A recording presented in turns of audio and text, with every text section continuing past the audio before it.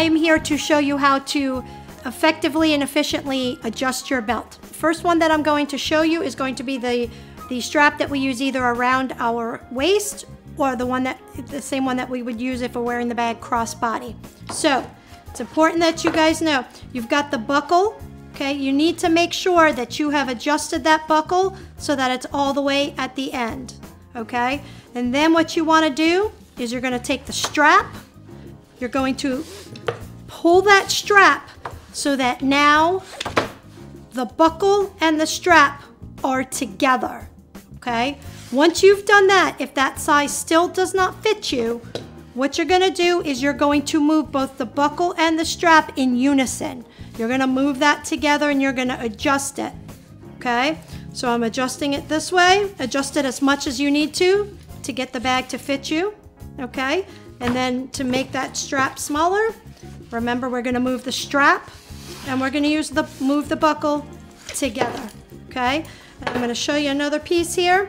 If you happen to have a smaller waist, you're going to pull that strap, right, so that will fit around the smaller waist. Now, if you notice, if I put that on, I'm going to have a tail hanging out. Well, we can't have a tail hanging out.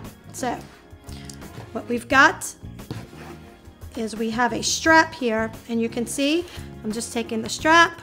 You can put it around any part of where that hanging flap would be. Go ahead and buckle that in, and now you have a nice clean look. So the next strap that I'm going to show you on how to adjust, this is a strap that wraps around your leg. So with this strap, what you want to do is you want to go ahead and create a little bit of a gap here. As you can see, I've created a gap, okay? And then I am going to go ahead and adjust the strap from below, okay? You can see how I've adjusted that. And if you need to do it again, you're going to take the top part of that strap.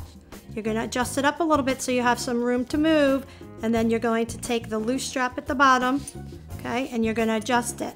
So let's say that this is the perfect size for you. You guys are going to have a little bit of a tail here.